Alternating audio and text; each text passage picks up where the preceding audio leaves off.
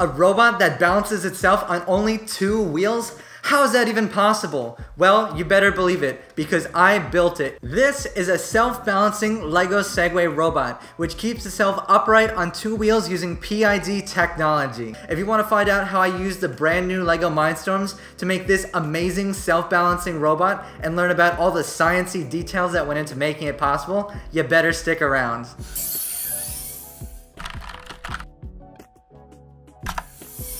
What's going on, everyone? My name is Kyle and you are watching BuilderDude35, a YouTube channel that is all about LEGO Mindstorms. In today's video, I'm teaching you all about the LEGO Segway that I built using the 4th generation robot inventor. This video is a collaboration with my colleague Gary from the land down under. Gary runs his own YouTube channel called Creator Academy Australia, which is another excellent resource for learning robotics through the LEGO platform. And he was the one who originally designed this robot, which he calls Gyro Girl. That's right, we're breaking down gender stereotypes in the STEM world. He reached out to me to see if I was interested in re-implementing his Gyro Girl robot design in the new Robot Inventor Mindstorms platform. And of course, I said yes. Gary was also super kind enough to make these really clean intro branding animations that you see on my videos now. Thank you so much, Gary, for that. They look fantastic. In my opinion, one of the most brilliant aspects of this robot design is just how simple it is to build. I mean, take a look at it. You only need a handful of LEGO parts. It starts with the intelligent hub up here, and then you connect 2 motors on either side of the bottom of the intelligent hub with wheels on the end. So you're attaching the wheels directly to the glide wheel part of these motors, and then you can wrap the cables around the back, and that's all you need to start building your own Segway style robot. This intelligent hub already has its own built-in 3-axis gyroscope, and that's the sensor that we're going to be using to do the self-balancing. If you haven't already, check out my video that's all about how to program the gyroscope for the Robot Inventor. I'll put the link up here for you guys. You may be wondering, what on earth does a gyro sensor actually do? Well, to make a longer story short, a gyro sensor is responsible for measuring angular rate of rotation. So when the robot rotates around an axis, and remember I said the gyroscope has 3 of these axes, they're called pitch, roll, and yaw, the gyro is able to measure how fast the robot is rotating around each of these axes. Then it applies a method called integration, which is basically where it adds up all of the rates of rotation to give you an output accumulated angle to tell you how far your robot has rotated along each of these axes. So what's the big idea behind this robot? How does it work and what makes it so special? Well, these types of robots, or segways in general, are a type of engineering problem called an inverted pendulum, because the fulcrum, aka the point around which the robot rotates, is below the center of mass, which is up here. And this is an interesting problem because an inverted pendulum is inherently unstable. If the center of mass moves even a tiny little bit, that's enough to cause the robot to rotate and fall over, because the force of gravity is now unequally pulling the robot down to one side, and it's going to plop flat on its face. So how do we get the robot to balance? Well, that's where we need an active system to keep the robot upright, and that's where the gyro sensor that I mentioned before comes in handy. When the gyro's angle increases, it's going to drive the wheels in the forward direction. What this does is it moves the fulcrum back underneath the center of mass to restabilize the system. And if you can think, we're going to be doing this in an infinite loop over and over again. So for every little perturbation, that means for every tiny little change in the position of the center of mass relative to the fulcrum, we're going to drive the wheels in a way that moves the fulcrum back under the center of mass and prevents it from falling. And that is an active feedback loop. Feedback loops are everywhere in engineering systems, and if you followed a line following tutorial on this channel, you've probably made a feedback loop already, even if you didn't know it.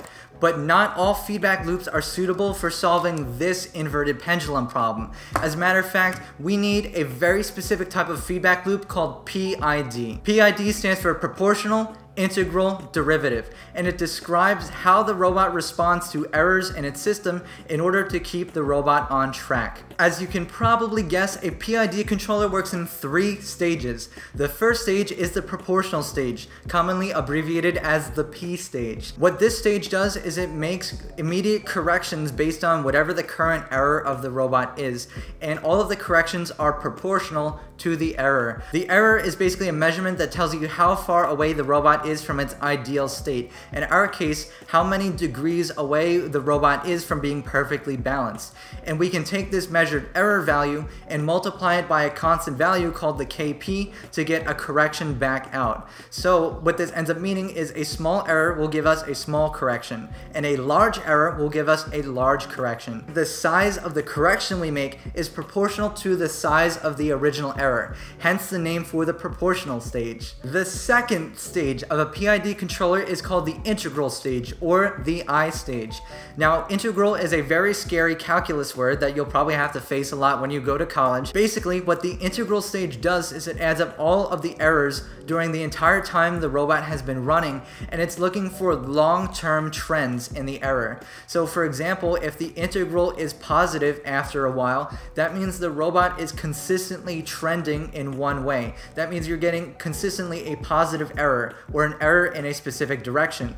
And that informs the robot that it needs to start being more assertive with correcting the robot in the other direction. If the integral stage is all about long-term changes in error, then the derivative stage, or D stage, which is the third component of our PID controller, is all about short-term changes in error. In our algorithm, what the derivative stage will do is it will look at the error of the current step and then look at the error one time step behind it, so the last time that we measured an error, and compare the two of them. And the magnitude of the error change as well as the sign or direction of the error change informs the robot on whether or not the change in the trajectory that it made from the last time step is working or not. So for example, if you see a very large negative derivative, that means that the error has decreased a bunch between last time step and now, and the robot made a good change. The robot has now moved itself much closer to its target position. On the other hand, if you see a positive change in the derivative, that means the robot has actually trended worse. It's now farther away from its desired position than where it was on the last time step. So the derivative is really important in the feedback loop for telling you whether the change that you just made was a good change or not. Understanding the intuition behind how this PID controller works is going to be essential for getting it working, because after you write all the code, you have to then go and tune this controller, which means adjusting the relative influence of the P, I, and D stages until you get a feedback loop that is nice and smooth and keeps the robot balanced upright. I want to take just a few minutes to walk you all through the code. As you can see, I have it pulled up now, and it's written in Scratch, which is one of the native languages for the robot inventor. The very first line, very simple, just paints a smiley face on the LED matrix on the front of the robot inventor's intelligent hub. You know, just for fun. And then we have a block that actually waits for 3 seconds. The reason why we have this is because it gives you enough time to pick up the robot and hold it in the position that you want it to be before the robot starts balancing, just to give you enough time to get it set up in an upright position, and then the PID controller takes it from there to get the robot to balance. And after that, we have a whole bunch of variables. The first variable that we have defined is called roll target, and this is the target angle that we want the robot to maintain, ideally when it is perfectly balanced. It's not going to be 100% perfect, but this is the upright position where the robot is most likely to not fall forward or backward. And for my robot, this happened to be 88.95, and that's just the way the mass was balanced above the two wheels here. Feel free to play around with that. Next, we have the power variable, which controls how fast the motors react when they need to make a correction. After that, we have the 3 K values, KP, Ki, and Kd, which, as you can probably guess, correspond to each of the P, I, and D phases of the PID controller that I just explained before. We refer to these as K values, which are just fancy names for constants that control how powerful each stage of the PID controller is.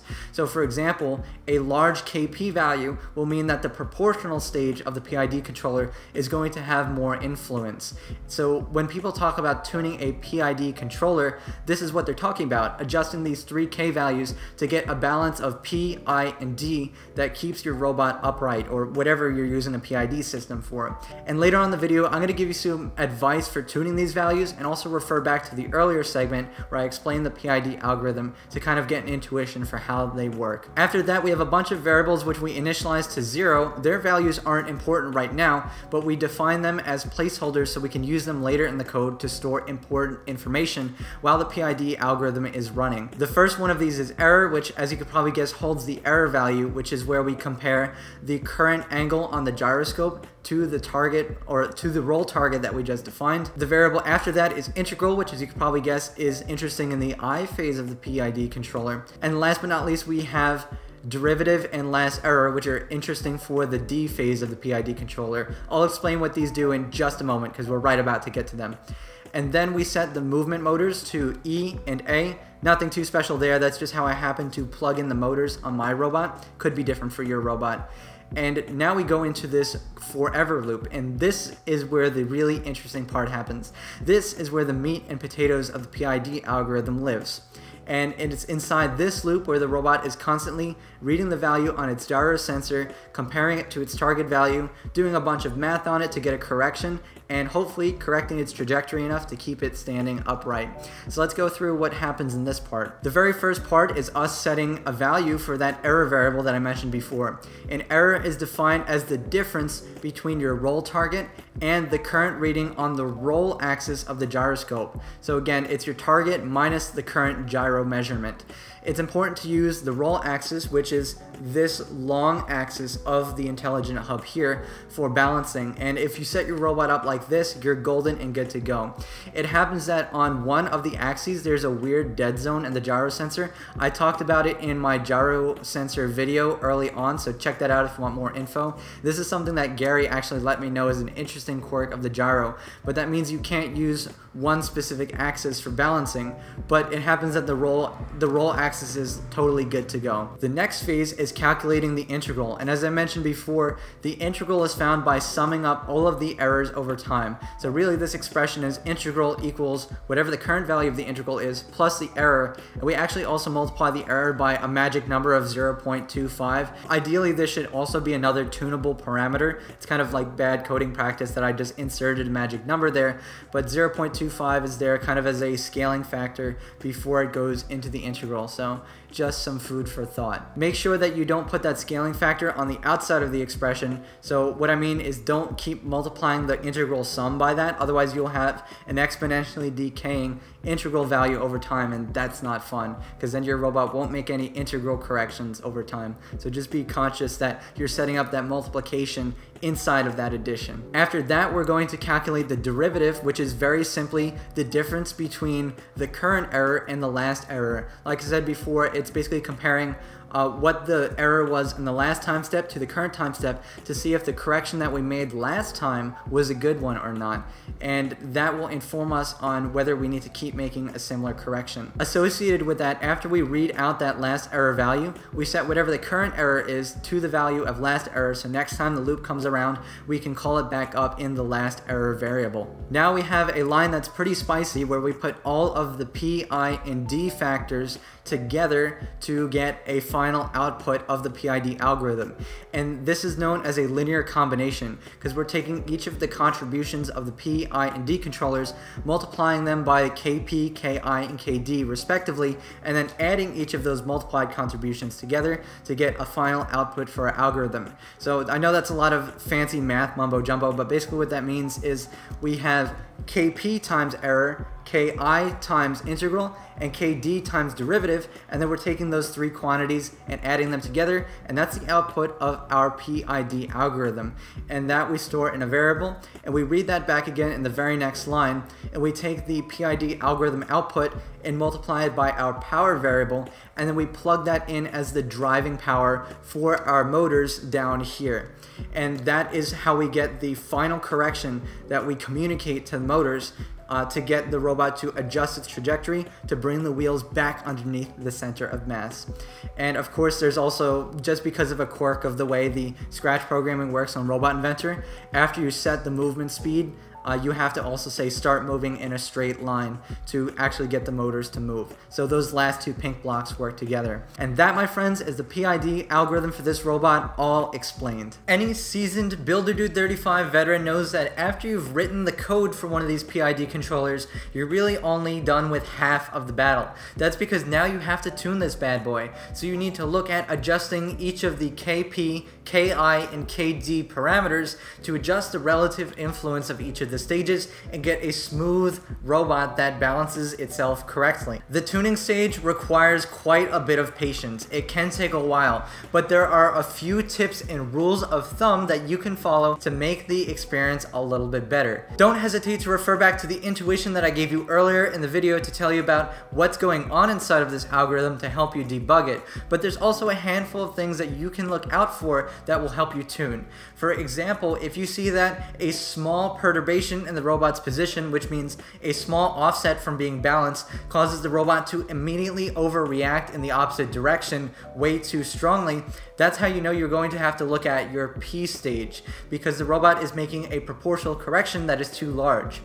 If you notice that the robot is usually trending in one direction, so for example, the robot seems to balance itself well, but if the robot has a large swing in one direction, it's not really able to recover, that's when you know you're going to be looking at the I value, the integral stage. And if you see that the robot makes a good correction but then continues to overcorrect after that, then you're going to be looking at the D, or the derivative stage. And last but not least, if you see the robot correcting itself in the wrong direction, such that it never balances itself, that's when you know you need to throw a negative sign in front of all of your K values, and that'll flip the direction of the corrections that your robot makes to get you back on track. Also, don't be afraid to play with that target value that I mentioned before, because ideally this is the degree value where the robot should be most balanced. So if you find that the active algorithm is trying to balance the robot on a part that is actually not physically balanced for the robot, you might want to play around with the degree value you set as the target to find an equilibrium position that it more closely reflects